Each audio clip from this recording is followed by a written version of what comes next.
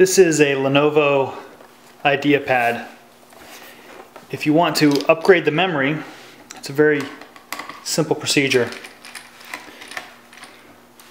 Remove this back panel.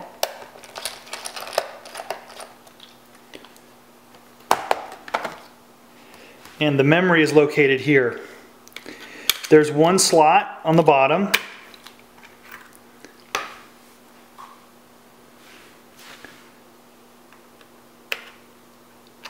He goes in like that, and then your new memory you'd put in this slot in the top. You don't need to do any configurations.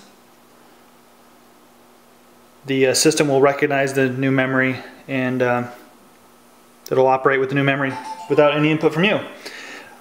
One thing to note about memory is spend money to get the nicer memory. I've noticed performance decreases when I've bought cheap memory, so I don't buy cheap memory anymore.